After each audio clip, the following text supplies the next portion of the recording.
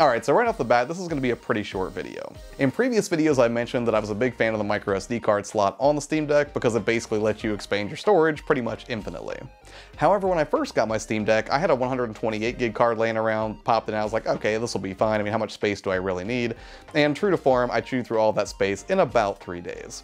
So I decided I would go ahead and upgrade and order a 1 terabyte card. It would give me tons of space to play around with while I was making videos, with lots of storage for both, emulated ROMs and also for just Steam games proper. The problem was I didn't want to re-download a bunch of games onto this card, and I didn't really want to redo all of the ROMs and the folder structure that I'd done previously to get everything working, so I really wanted to make sure I could just migrate my data from the 128 gig card to this new 1 terabyte card. And I was hoping that it would be a seamless process, and it was a pretty seamless process, just not an overly obvious one. So hopefully this will make it easier so that if you are planning to upgrade your own microSD card that you're using with your Steam Deck and you just want to migrate your data from point A to point B, this will give you the steps to do that. For starters, I powered down and removed the original 128 gig SD card and popped in the 1 terabyte SD card.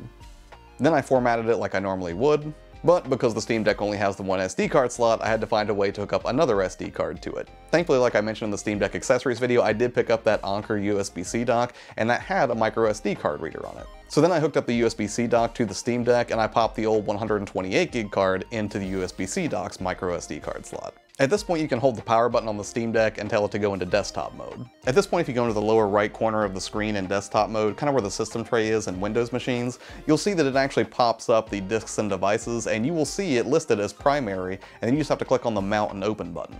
So at this point, I was able to open both of the SD cards the same way I would on any other PC where you'd have 2 SD cards plugged in, and then I just copied the files from their respective folders over into the same folder structure on the new card.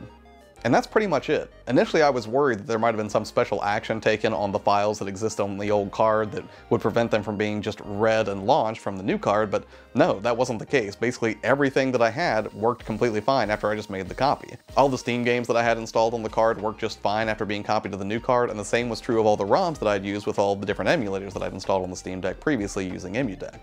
So yeah, just to recap, essentially it's a really straightforward process. You just format the new card that you're going to use, hook up a USB-C dock that has a micro SD slot on it, plug your original card into that slot, mount it within the desktop, and then finally copy your files over to the new card where you want them to live. At that point, you can go ahead and unmount the original card to be used for something else, and then just go ahead and launch your apps, and everything should be running just fine.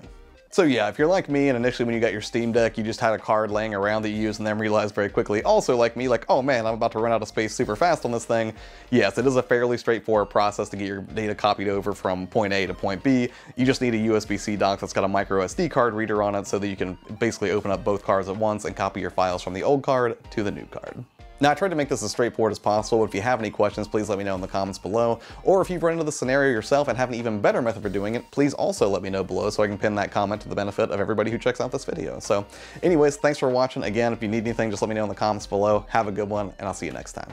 Bye.